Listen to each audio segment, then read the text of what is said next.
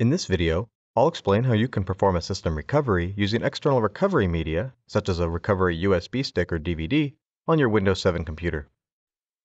For performing a system recovery on a Windows 8 Toshiba computer, see our other video. Performing a system recovery restores the computer to the original factory image and erases all existing data.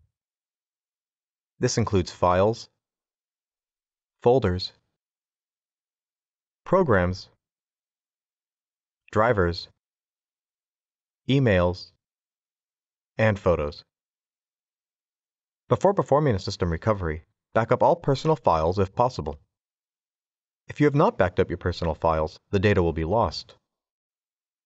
You can perform a system recovery from the hard drive recovery utility, but this is explained in another video. Connect your recovery USB stick or place the first disk of the recovery DVDs in your DVD drive. Turn off the computer. Do not put it into sleep mode or hibernation.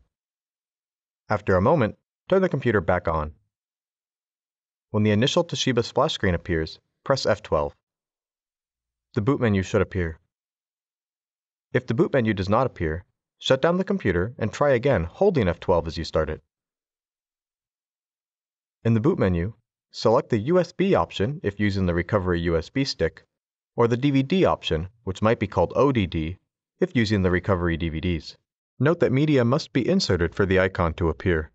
In this example, both USB and ODD media are inserted, so both are available as selections.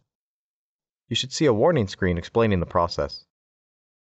Depending on your model, you might see a different screen. Read the information on the screen and then continue following the prompts. The prompts will lead you through the entire recovery process.